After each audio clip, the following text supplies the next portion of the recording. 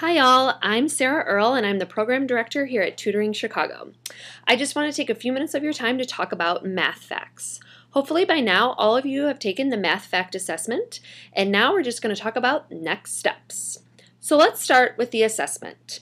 Let's take a look back at the chart. We have very limited time in tutoring, so we want to prioritize teaching strategies that students need the most amount of help on. So look at the rows where students got the least number of equations correct.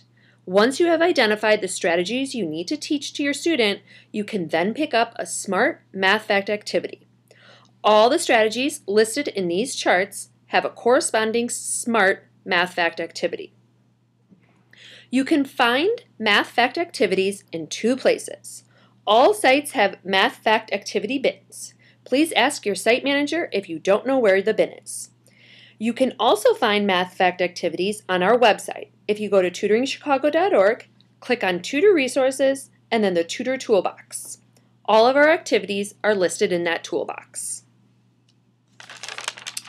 Now let's dive into what these activities look like. This is what a typical addition and subtraction activity looks like. Hold on, I'm just going to back up for one moment. I want to point out that math facts are about strategies and gaining more number sense. We are beyond the days of just rote memorization. Research has shown that when students memorize math facts, they often do it without number sense, and therefore can make many more errors. So at Tutoring Chicago, we want our students to learn more number sense and math fact strategies, and our math fact curriculum reflects that. Okay, now let's get back to the math fact activities. Let's start with the red box. This is an example of a cover sheet, which includes all the materials and directions for each activity. The blue box is the strategy poster. This is located on the back of the cover sheet. This explains the strategy you are teaching your student. Go through it with your student, show them examples, and model your thinking. After you explain the strategy to your student, then you can practice. The green box is an example of a practice sheet.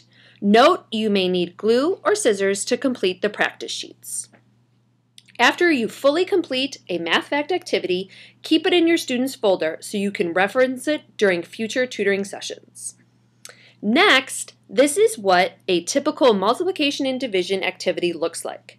The red box is again the cover sheet with all the directions and materials. The blue box is an example of a multiplication practice sheet. It also lists the multiplication strategy up at the top. You will need a pencil and a paper clip to complete this activity. The green box is an example of a division practice sheet. I also want to note that another important strategy for learning multiplication and division is introducing the idea of fact families. It's important for students to realize that numbers like 3, 4, and 12 go together.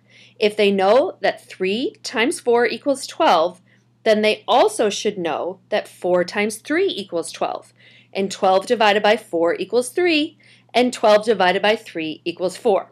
You get the idea. Once you have taught the math fact strategy, then you and your student should practice a lot. At Tutoring Chicago, we have lots of different materials to practice math facts with. All of the materials listed on this page foster hands-on learning. Hands-on learning is an effective teaching tool that aids with mastery. Another material we recommend using are whiteboards. Kids love working with whiteboards. When practicing with whiteboards, it is important to highlight different types of equations as seen in the math fact assessment. Discuss with your student that unlike reading, math does not always work from left to right. It's important to set aside time in every tutoring session to work on math facts. That's all I have for you today. I hope you found this helpful. As always, ask a Tutoring Chicago staff member if you have any questions. Thank you for everything you do, and good luck with those math facts.